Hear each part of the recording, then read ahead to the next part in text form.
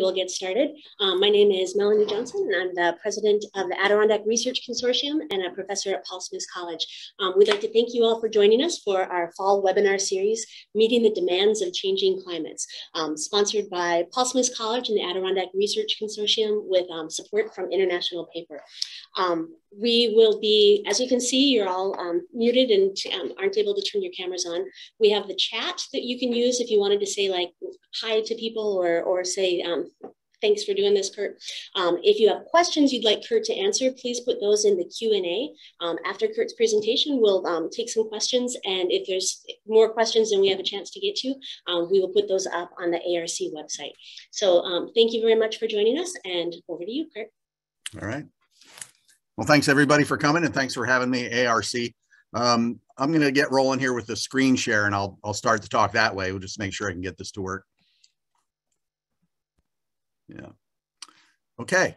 So what I'd like to do for the next 40, 45 minutes, something like that, is to just review the latest information we have about changes in climate in recent decades up here in the Adirondack uplands, and also give you a little bit of information about what we're finding out about what it means. So we hear a lot about climate change, but not necessarily what place-based impacts might be like. And we're just starting to get some results from long-term monitoring studies here at Paul Smith's too. So I'll just give you little teasers about that kind of stuff. It's basically just an update on what we know.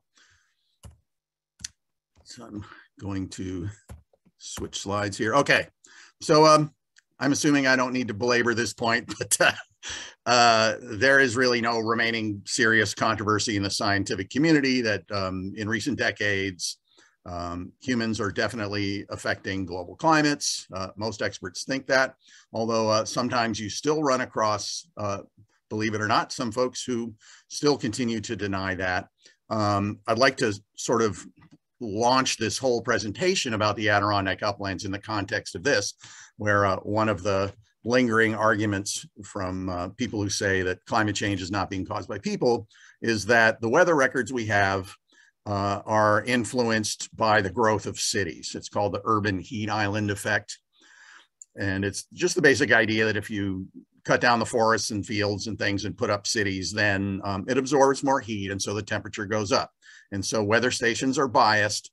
They'll show a warming, not because the climate is warming, but because the cities around them got bigger.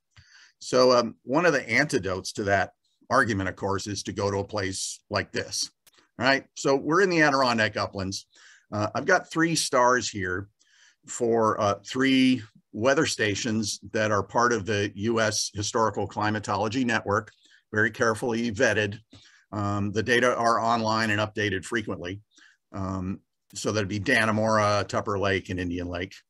That's going to be the framework for the evidence we've got at Paul Smith College for ways that the changes in climate are affecting the ecosystem as well.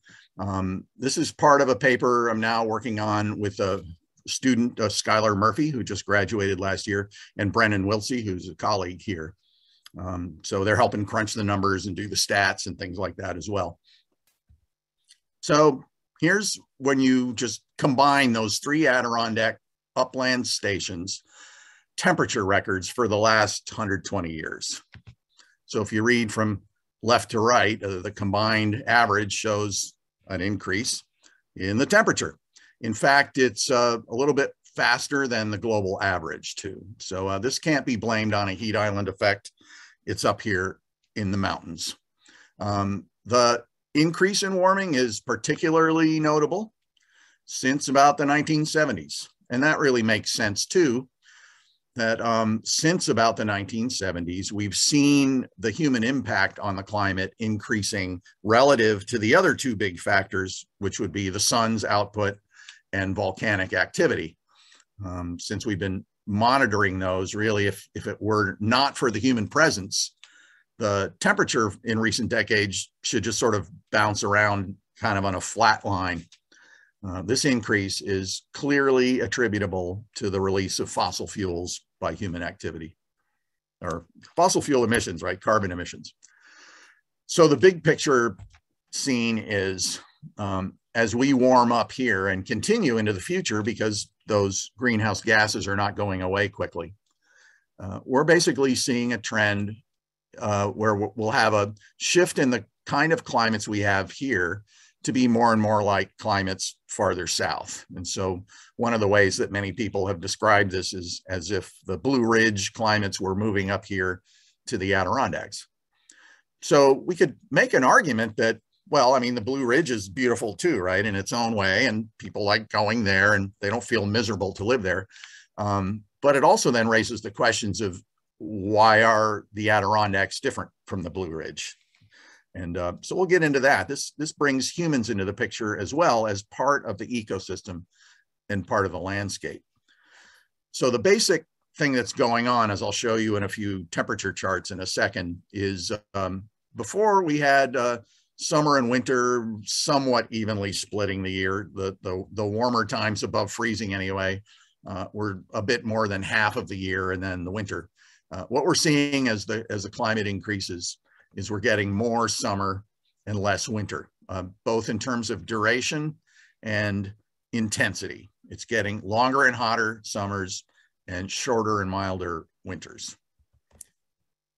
So here's some of the information we've been picking out by taking not only the annual averages of temperatures at these three stations combined, but also teasing out the individual months. And so I've got a bar chart here of the 12 months of the year, and I'm going to go season by season here, showing the amount of warming in degrees Fahrenheit since 1970. So I want to start with winter here. So we've got December, January, February, with 4 to 5 degrees Fahrenheit of warming since 1970. So what does that all mean? Well, we were just talking about the Blue Ridge, right? And what's wrong with the Blue Ridge? Well, nothing really, but it doesn't belong up here, right?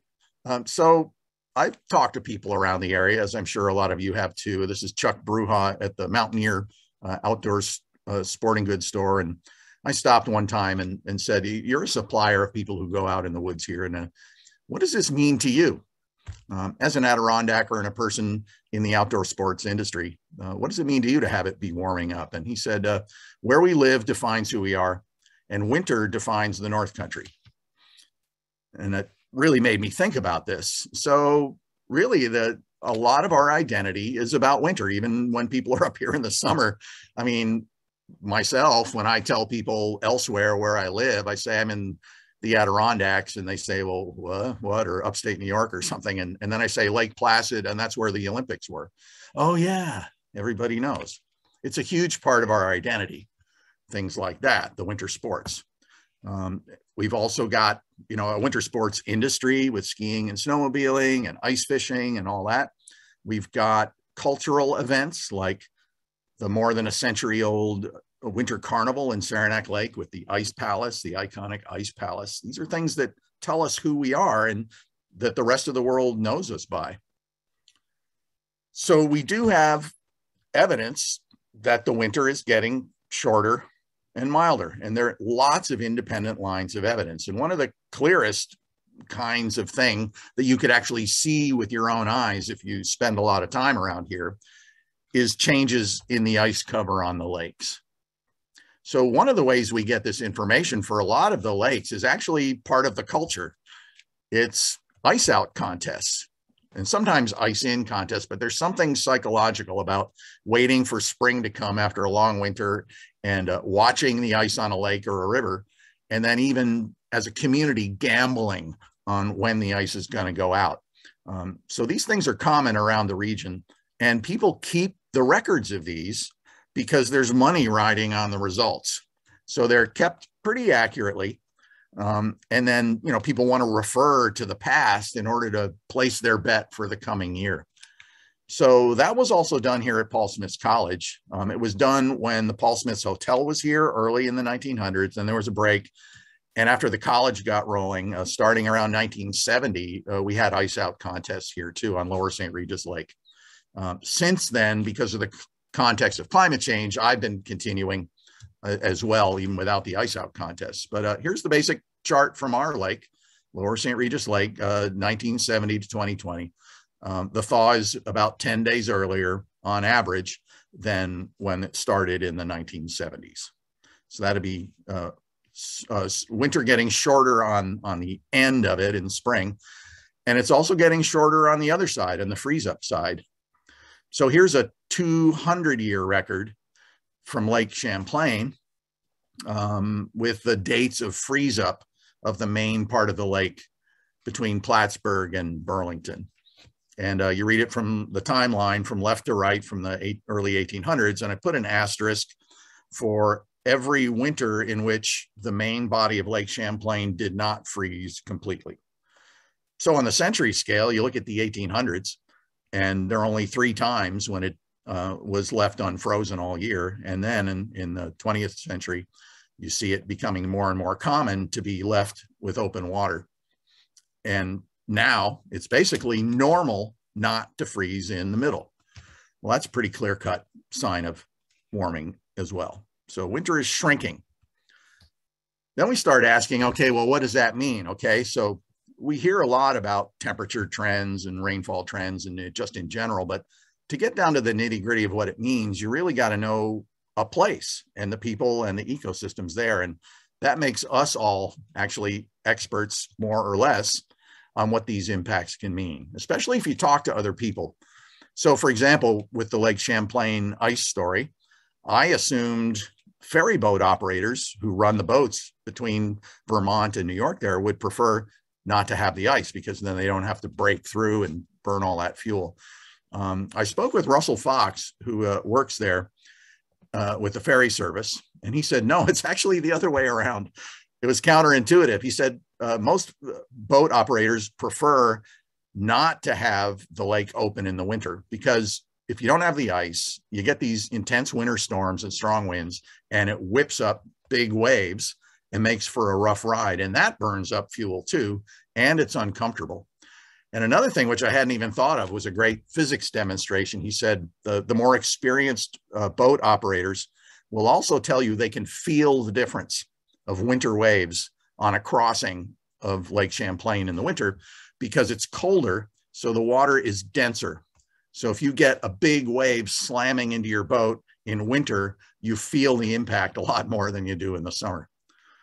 So there's a direct impact right there just on daily life in the Champlain Basin. And of course, as you know an area, you know the story is not simply clear cut of just winners or just losers. It's a combination of both. So we kind of get to know who's likely to benefit and who's likely to be hurt. So for example, here with winters becoming shorter and milder, you could say, well, that condition is a major determinant of survival of white-tailed deer in the winter, is how severe the conditions are. So with milder winters, you might expect more survival of white-tailed deer on average in the uplands over time. So if you're a deer hunter, you may consider that good news. If you're thinking about deer ticks carried by deer and other mammals with the Lyme disease and other illnesses, you could think that's a problem. So of course, it's a mix of both. But we're the ones who are best equipped to find out what is going on and what these benefits and harms might be. So just the cultural effects too go with this. Here in the upland forest, we had long ago a tradition of doing a lot of forest harvesting in the winter because the ground would freeze. It's like automatic pavement, and people liked having sleighs to go on the roads because they weren't muddy anymore. As that changes, of course, interactions with the woods will be changing as you get something more like on the left, when instead of hard frozen ground, it's softer. And that can change then the seasonal cycle of work in the woods. And of course, you might think, okay, on the trade-off side again, down in the Champlain Valley, right? We have a lot of apple growing and crops down there.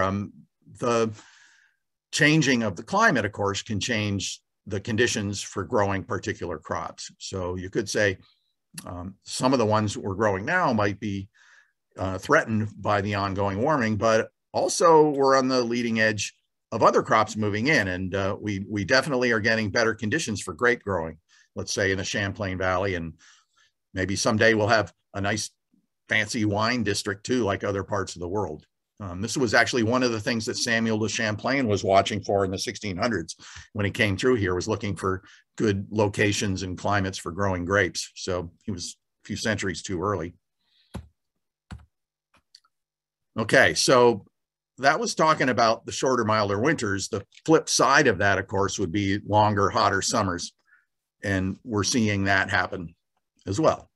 And what does that mean for us? So here's a chart again with the temperatures by month. I put in green here the summer months, June, July, August.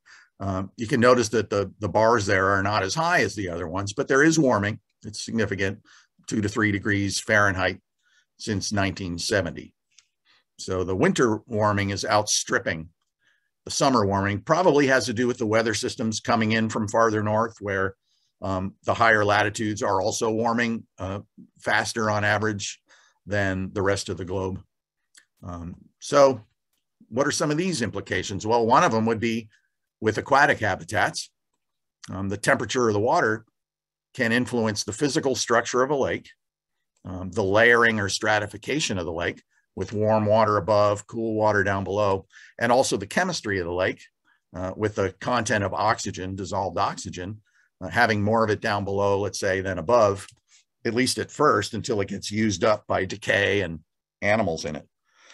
So with a lake structured like that, you can also see then effects on the species who live in those different parts of a lake. So we have the so-called warm water fish like pike and bass, yellow perch up in the upper layers, and let's say lake trout down below that like the cooler, more oxygen-rich waters. That whole thing changes as the climate warms, because then the summers get longer and hotter. The warm upper layers become more persistent and oftentimes thicker and warmer, expanding the habitat where you might get these warm water fish and shrinking the habitat where you get the cold water fish. And in some cases, you may actually eliminate the cold water habitat altogether. And also, if you isolate that lower part long enough, eventually the oxygen supply is depleted. And that also becomes untenable for the cold water fish, not just because of the temperature change, but because running out of oxygen as you're trapped down there in a longer, hotter summer. So we're seeing some effects of this already. We've had people maybe actually in this group right here today have actually documented direct temperature effects on breeding and things. But in terms of the lakes and the long-term trends and what does this mean for management, I like to use this example of what the Nature Conservancy is doing at Follansbee Pond near Tupper Lake. It's a beautiful, large, historic property that they've got. And they're considering managing it in part as a climate refuge for fish. It's very deep and very large. So there's a huge, deep, cold, oxygen-rich reservoir in there. And it's got a large, healthy population of lake trout in there, the likes of which are really hard to find anymore today. And so the thought is that as lake trout are threatened in other lakes that are shallower and don't have that cold bottom there, as they're disappearing elsewhere in North America, partly from climate change, places like this will have extra value just because of their physical structure, where they can sort of act as a buffer for species to help them get through this period. So of course, climate has more to it than just temperature, right? So here are the precipitation records of those 3 stations I showed you around Paul Smith's, Adirondack 3, over the last century, reading from left to right, the last 120 years, with total precipitation for the year. And again, you see an increase on here. That's since especially the 1970s. This is widespread through the Northeast. It's the opposite of what's going on out in the West. We've got a wetting trend overall here. And that sort of fits to one possible explanation is as the world warms, there's more evaporation from the oceans. So more moisture in the air and a more active atmosphere with the heat energy in it. So more rainfall when it comes, and maybe more intense storms as well. We do have evidence of the storms becoming more intense. So here's a photo from the town of Keene. If you remember when Irene came through and dumped more than a foot of rain in a day over the high peaks, which funneled that huge amount of water suddenly down into the Ausable Valley. It tore through this town here in Keene. These were former backyards in Keene that were destroyed by what's considered just a small brook now, ironically called Hurricane Brook. But if you look at individual storm events over the last century and plot them out over time, like this graph in the lower right, this again goes from 1900 through the century there. Each blue dot on here is a rainstorm event. This one I think is from Cornwall, Vermont. I forget which station this was, but it could be Dannemora. They're all pretty similar. Anyway, you plot the number of inches that fell in a single day. And the higher up the dot is, the more rain fell in a single storm. And there's a statistically significant trend going through time of getting more intense. So it doesn't necessarily mean that we're getting more storms. It's that the storms we get are carrying more moisture and dropping more. And so they're becoming more intense on average. So that's definitely happening here. It's also seen in other parts of the world. It's part of the big picture. You can see evidence of this wetting trend that we're in on average. Of course, it varies year to year, but the overall trend is up. And you can see this even without charts. So for example, if you're out canoeing, hiking, whatever, around these lakes here in the uplands, you'll see something like this at Bear Pond, where you say, well, okay, what's the deal? Notice there's a tree growing out of water and there's tree roots growing out of the water. And of course, trees don't sprout underwater, right? This means the lake has risen on average and is drowning the shoreline, drowning the roots. This used to be a little island in Bear Pond. Some of you may know this place. Several decades ago, when I first came here in the 1980s, sometimes people would illegally camp on this little island, and there was a DEC no camping sign. It's still there on the tree, although I think the tree has recently fallen as well now. So that's pretty clear-cut evidence of a wetter climate happening there. But there's other stuff too going on with the lakes, and that has to do with the clarity or the color of the water as well. So here's Bear Pond, a picture I took back in the 80s, and here's what it looks like more like today. And there's several reasons for that. One is Bear Pond is an iconic example of recovery from acid rain. So part of this clarity back in the 80s, which was spectacular, it was like a swimming pool and beautiful, but part of it was it's basically kind of sterilized by acid rain. My colleagues and I, use water chemistry records and sediment cores that document here in Bear Pond that the pH has recovered along with the pH of rain since the Clean Air Act was modified and passed. So this is an environmental success story, but the flip side of that is, of course, it's not as clear anymore. So it's not as spectacular for swimming. The other thing, though, is also related to the temperature and the amount of rain coming. So it's partly murkier because there's more life in it, but there's something else going on with Bear Pond and other lakes in the area. It's called browning. And the deal with that is if you warm up the climate, you can increase microbial activity in soils, in forest soils, let's say, by raising their metabolic rates. And also if you increase wetness, it can sometimes help the microbes decaying things and also wash their waste products downhill or downstream.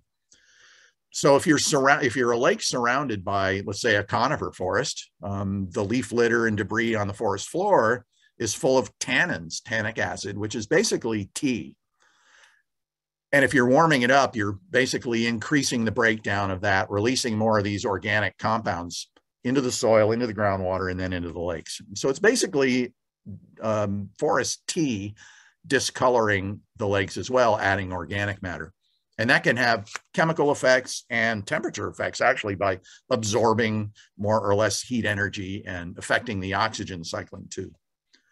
So browning is going on as well because of these two trends in the climate curve. And also, of course, if you lengthen summer and increase the duration and intensity of the layering of the lakes so that bottom waters start to lose their oxygen supply. That in itself can not only harm, let's say, fish that require the cold, high oxygen conditions down below to get through the summer, but it can also make chemical changes in the bottom of the lake, where what used to be oxidized mineral deposits in the sediments used to trap nutrition or nutrients like phosphorus into the bottom sediments and keep them out of the water. When you lose the oxygen, you lose the rust. It allows more nutrients to escape from the bottom of a lake into the water and basically self-fertilize. It's like almost having, a septic tank or a heavily fertilized lawn washing into the lake, only it's coming from the lake bottom itself. And if you do that, of course, then you have a higher risk of heavy growth of microbes that a lot of us would not like to have, including cyanobacteria, which can sometimes be toxic. And we're certainly seeing that Lake Champlain as well, down in the lowlands, where you not only have more runoff carrying more phosphorus into the lakes, but also longer stratification seasons causing the internal releases of these nutrients as well, and therefore increasing the risk of undesirable plankton blooms. So what's next? Okay, well, we can sort of speculate, but if we do that, of course, we got to remember that it's going to depend on what we do as human beings, because we are now a major force of nature. We're a major force behind what climatic conditions are like on planet Earth. And so we're now in the process of deciding how much more fossil fuel we're going to burn, how much more CO2 and methane we're going to release. And that will affect climates of the planet far, far into the future. But this century is going to be the critical time because we haven't burned all the fossil fuels yet, so we still have a chance of cutting back. And so I'd like to sort of move forward on this, just looking at what looks like might happen during the rest of this century based on what we do, using two emissions scenarios. One is where we basically try to cut back from fossil fuels as quickly as we can to other sources of energy, or just going ahead and burning it all as we have been. So several people have been looking at this kind of thing. Here's one of Jerry Jenkins's nice artwork here showing kind of today's snow cover and with the two emission scenario, what it could look like by the end of the century for reducing basically winter snow conditions. So Mary Phil and I did some work along these lines as well for the Nature Conservancy a while ago. We took 16 climate models that were downscaled to the Champlain Adirondack Basin and spun them out under these two emission scenarios to the end of the century. And as you might expect, common sense would say in the moderate emission scenario, we get less warming than in the extreme one. Okay, then the models, of course, vary on what they anticipate the actual amount of warming to be. But you're safest if you just say the extreme emission scenario has greater warming than the other one. But let's kind of look at this with a broad brush.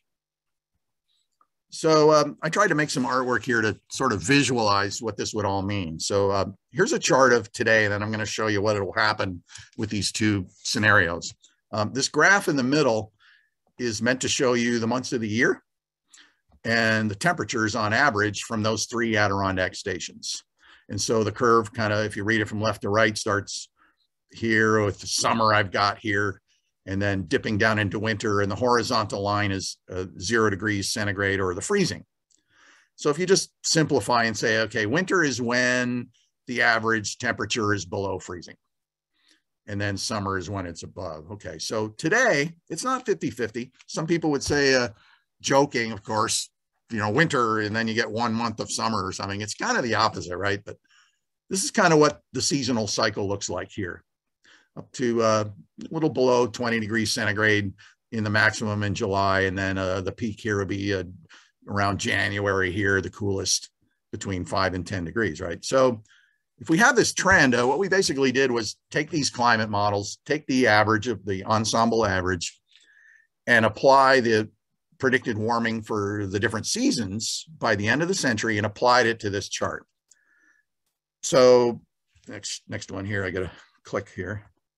Here's the moderate emission scenario. The IPCC has used to call it the B1 scenario.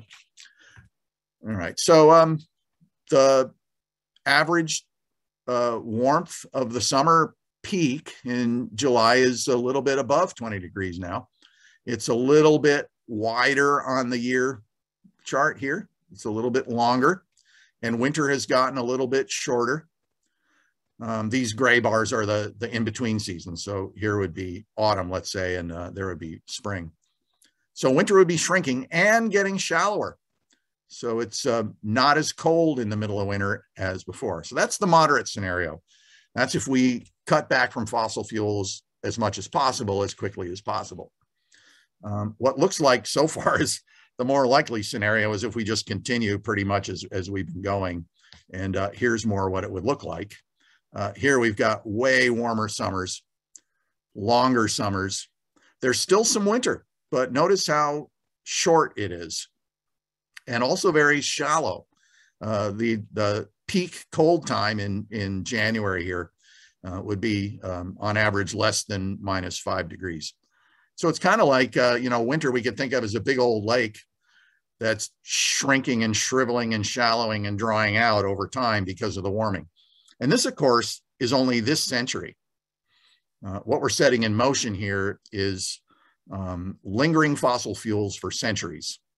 In the fossil fuel emissions for centuries in the atmosphere and oceans, we're very likely to lose anything close to what we think of as winter, if not by the end of this century, then in the next century, if we don't cut back. Also, to sort of start bringing this down now to the Paul Smith's area and what this could mean. This was a result of a student's GIS study with Dr. Leanne Sporn, one of my colleagues, about ticks and Lyme disease, basically using the temperature data and to map out where a suitable habitat for deer ticks would be that carry Lyme disease. And so for the moment, the uplands are not as optimal as the lowlands, but by 2100, based on these model projections, it looks like we're going to be having more of this suitable habitat for deer ticks and Lyme disease and such increasing, which sort of fits common sense too.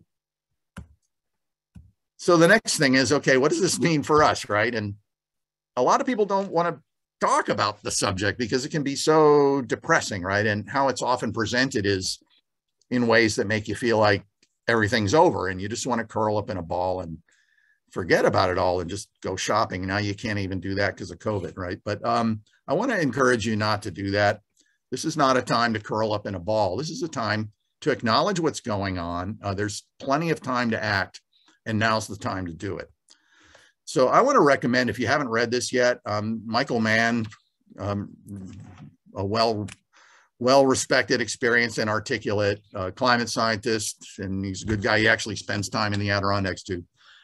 Has a new book out. It's called The New Climate War. Some of you may know his name. He's been attacked mercilessly by climate deniers over decades, and so he's really on top of the cultural implications of this. He says one of the reasons not to despair is because that's what the fossil fuel industry wants you to do. To be giving up hope that anything can be done at this late stage and make it sound like all is lost. Well, that's not true. So we do need to push hard for legislation to support alternative forms of energy and reduce subsidies for the fossil fuels and make the switch as quickly as we can. Another thing that he brings up here and documents it very well is another strategy, again, is to not invest as much in outright denial because it's just so hard to do anymore with the weight of evidence. The fossil fuel industry's strategy is to get climate activists to fight among each other too, instead of having a united front. And one of the ways is, which I'm sure you're aware of, is things like travel shaming, shaming over your diet. Oh, you're eating too much meat. Oh, you're flying in an airplane. Oh, you don't have a Prius. All this stuff, when the real focus should be, how are we going to switch from fossil fuels? The large companies need to be held to account and help solve this problem. So I strongly recommend this book and strongly recommend not falling for the despair tactic that's being promulgated. Okay, so one of the things we can do is start by learning what's real. And that in itself is a challenge nowadays too, right? But you need to learn what is true before we can really reliably do what is right. So, of course, as scientists, we know that science is our clearest window on the truth. So one of the things we can do is build this into our communities and our lifestyles. And as academics, we can build it into our courses as well to encourage people to learn about what's changing where we live, not just some abstraction in the Arctic or the Amazon or on a weather chart, but what's really happening in places we know and care about where we can actually observe consistently. So, for example, we've got at the Paul Smith College campus a phenology trail that's dedicated to a long-term monitoring of the phenology or the seasonal changes in animals and plants and the ice on the lake. These data go back 30 years. So this is one of the things we're working on with Brendan and Skylar, and hopefully we'll get it published this year. But we're seeing, for example, the arrivals of the robins on campus, the migrations of the spotted salamanders in spring are coming significantly earlier since 1990. But interestingly, it's not consistent among species, especially among the plants. We're not seeing so much change. So those of you that follow this kind of topic say, well, that's interesting. There's a risk of ecological mismatches happening and things like that. But like, why is this happening? Well, we come back to the charts and we see in the spring pattern, if you go March, April, May, March and April aren't showing much warming at all. And May's got a little bit. This is the least affected time of year, which is unfortunate in terms of a cool scientific outcome in a way, because that's when people are most likely to keep these records of when did the robins come back? When did the ice go out? When did the flowers open up? But in recent decades, now that's since 1990 is our records for the phenology, we're not seeing a consistent change, at least among a lot of the plants. What we are seeing, though, is strong correlations with temperature. So even though there's not a trend in the phenology of the plants, let's say the maples at the campus yet, it's pretty close to having one. And the dates of blooming of the red maples closely follow temperatures from year to year. So it makes sense then that we don't have a strong trend in the phenology, because at the moment, there's not a strong trend in the spring temperatures. That then means that if you look at those climate models that I mentioned, they do foresee spring warming. And when that finally kicks in, and that could happen at any time, we can now anticipate that the plants are going to change too. So we got the last season here. Okay, that's when actually the greatest warming is September. I mean, September is basically melting into summer now. It's adding an extra month to the summer. So there's 6 degrees of warming we get up here in the uplands since 1970. Fortunately, we have a little bit of phenology information for that season as well. And again, this is built into our courses at Paul Smith College. The spring phenology is built into a climate change course where the students go out and monitor and add their findings to previous year's data about the birds and the plants and things like that. Fortunately, we've also got that going on in the introductory biology class here at the college. We have the lake on campus. There's the campus behind. And we have this promontory out here called the Point. Since 1990, because we have these hands-on outdoor introductory biology labs, the students have gone out when they're studying microbes to collect their own microbes, plankton, from the lake. And as they do that, they also collect temperature. And so, of course, the data are somewhat questionable because different people are doing it over time and all this stuff, but we average those together through the whole semester. We keep the records. And then in this case, as you can see from the evidence here, back in the 1990s, the average temperature students were getting out on the Point was about 13 centigrade in September, let's say. Now, for the last 10 years, it's closer to 18 degrees centigrade. And of course, that fits with the temperature records from September as well. The surface of the lake on average in September is warmer than it was 30 years ago, with, of course, implications for the water quality of the lake and the oxygen concentrations. So I'll start winding down here. Of course, other things we can do if we're not doing long-term monitoring or, putting this into our classes is of course support win-win strategies for alternative forms of energy that can still power our civilization, still make large corporations rich, but don't do this long-term damage of deranging the global climate in ways that, as we're finding now, definitely has impacts on the Adirondacks. So look for these win-win strategies and support them and subsidize them. Support people who are out doing things that need to be done. I'm so inspired by the younger folks whom I interact with all the time, with the Youth Climate Summit movement that started right there with Jen Kretzer and others at the Wild Center in Tupper Lake and is now spread nationwide. The pro-snow movement, and then of course the faith community coming on board with things like Pope Francis's encyclical on the environment, Care for Creation. There's plenty going on in spite of the resistance from the large fossil fuel companies who want to slow this as much as they can to, survive and regain their investments as best they can. So there's plenty to do. There's plenty going on. And above all, we got to talk about it because people are uncomfortable. It's been politicized so much, and we don't have to fight over this. Here's an example of Paul Smith's students going to the Fish and Game Club in St. Regis Falls to talk about climate change, which is amazing, but it's a long story on how to do this right. But basically, rather than being confrontational and coming in and preaching, they were allowed or invited. They made a personal connection to the folks at the center, and they asked, what would you like to know about climate change that would be of interest to you, instead of dumping it on them. And they said, oh, well, deer and fish. So the students made presentations on that. What does it mean? And they were glad to see some of the results, more deer maybe, but sad to see the trout going away. It was fantastic. And they were polite and wonderful. The Fish and Game Club was full. And for an hour after the talk, people hung around and talked with the kids about climate change, the environment, common interests, and all kinds of things. So that's really important too. We're all in this together and we need each other. So I'll stop there. Let's see, we have some Q&A and some chat. I don't know how to get at that, but thank you very much for your time. I'll need to sign out in like 15 minutes or something because I have to teach a biology lecture next.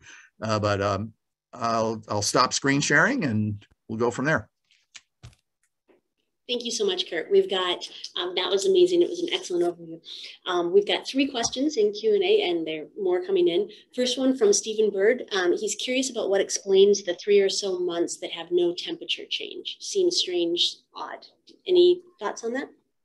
Yeah, this is a good group to actually ask about that. Like, it's easier for me to just sort of guess what causes some of these seasonal changes. And as I was sort of hinting there, we know the higher latitudes are warming faster than the global average because of the retreat of the ice and snow, which amplifies the warming. And in the winter, we get these cold air masses coming down from the north that dominate the weather scene. So if that region is warming more, you should expect winter to be warming. But and then you can kind of have more southerly, southwesterly systems moving in the summer. So these transition times, I'm not really sure.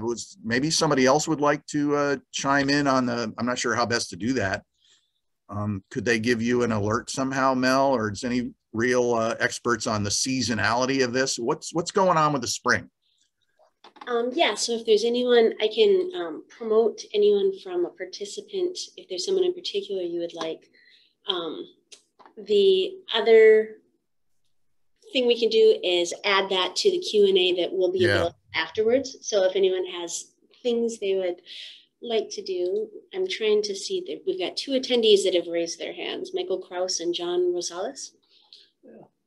Okay, so let me, I'm going to allow John Rosales to talk. So John, do you have insight into the spring stuff? Yeah, can you hear me? Yep. Yeah, I think a place to start would be to look at the jet stream, which is now wavier than it used to be. The jet stream now is coming down over southern Greenland, and we're oftentimes caught on the north side of that big dip. into February. Now, March, your data suggests it's March too. I think it's lingering into March, but that might be a good place to start. Yeah, thanks. So position of the jet stream. So the next question, of course, would be, how come it's not doing it in the fall? The transition times, you think they might be mirror images of each other, similar mirrors, but they're the opposite. That's the warmest is September. So it's like, oh my gosh. But part of the September thing, of course, it that way outstrips the warming in October and November. So it's probably just the simple thing of the summer getting longer and bleeding into September and therefore raising the average. Thanks for that, John. Okay. Michael Kraus, did you have anything to add? No, just at the beginning of the session, it looked like you were speaking, but you were muted. So I just. Thank you. Okay. All right. So the next question then is there any evidence? I'm not sure I understand this one. Is there any evidence showing a reduction in watershed height? Oops, I just lost your voice. Watershed height is out there? Yes. Not sure. Lynn, could you explain that? What do you mean by the watershed height? That's a term I'm not familiar with. Okay, so we'll come back to that one. I'll check in. Okay. Doug Burns has a comment. One interesting and counterintuitive change you didn't mention is that for a period at least, climate change will likely result in greater freezing of soils in the winter because of the diminishment of insulating snow cover. This has implications for tree roots and the soil microbial community, among others. Eventually, if the climate warms enough, this increased soil freezing problem may diminish. Yeah, there'll be a lot of these changes going on, and that's the great thing, with a little bit of good solid information of, okay, what are the real changes going on here?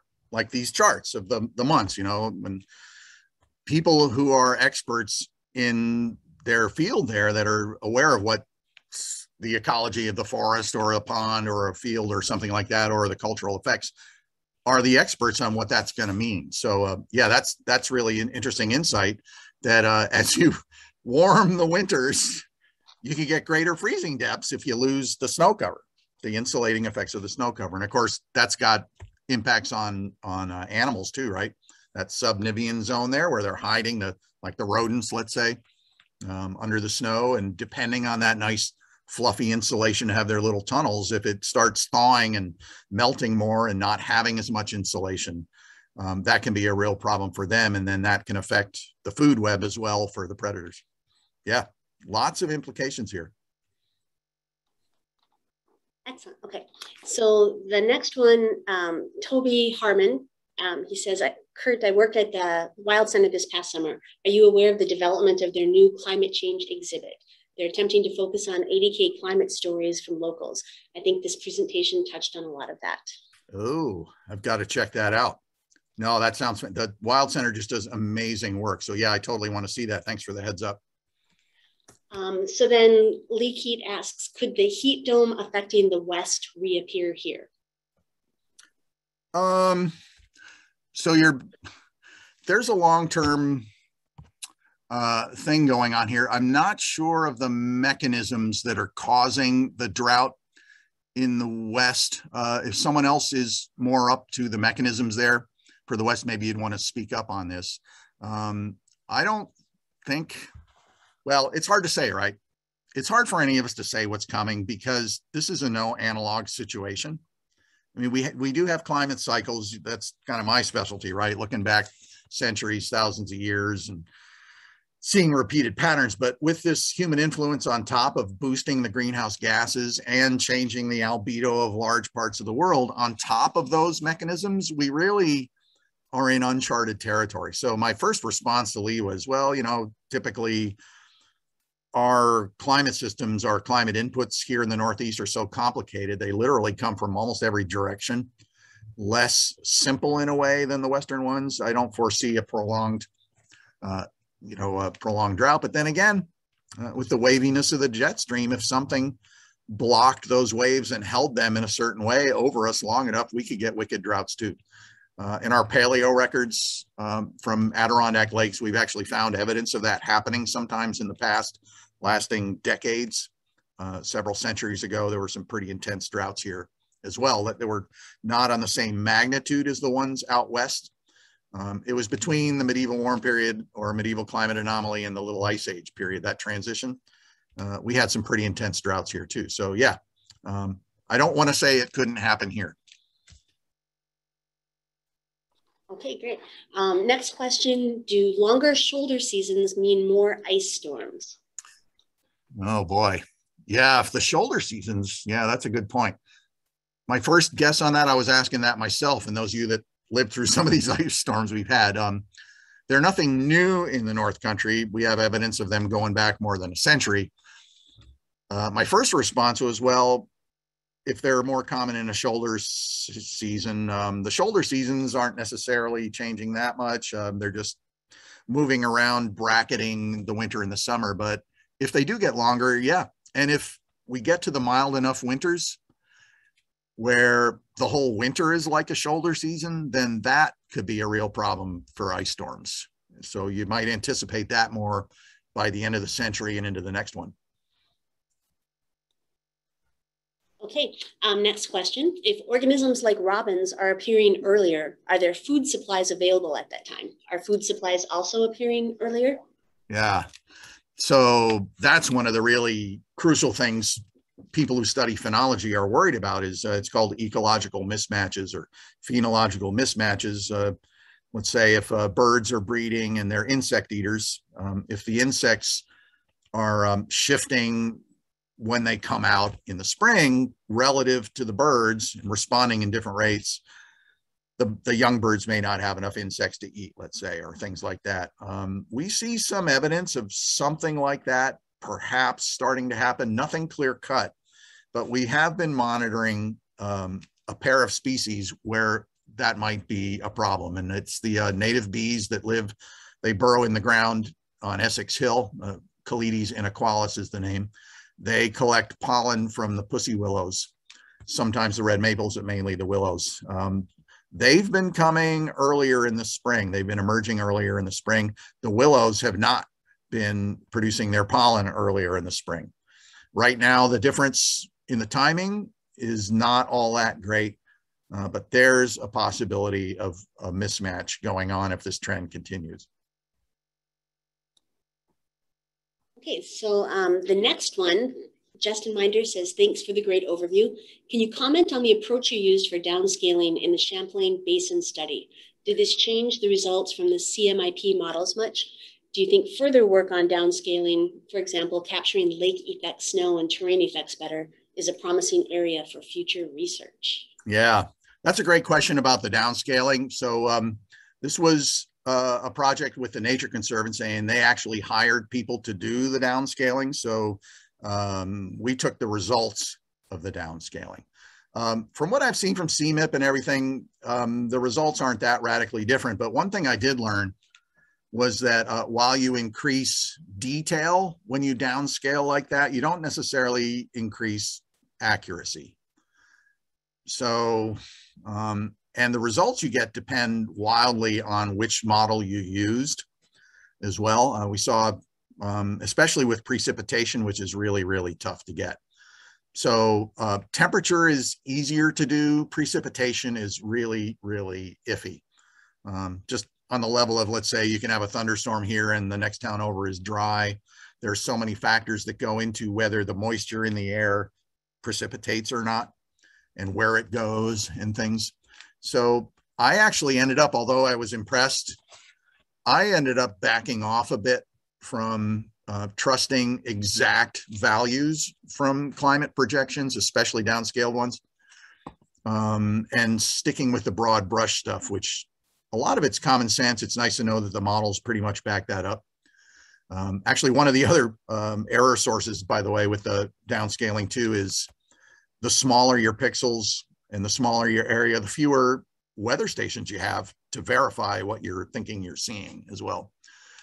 So yeah, they're great, but you got to use them with caution. So I'm not that excited by more models doing more detail.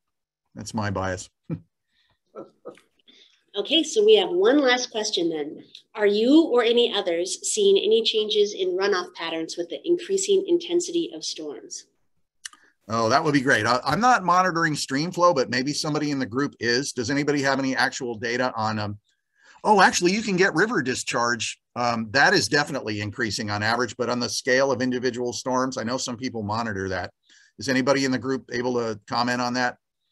Specific attributions of increased runoff due to particular storms?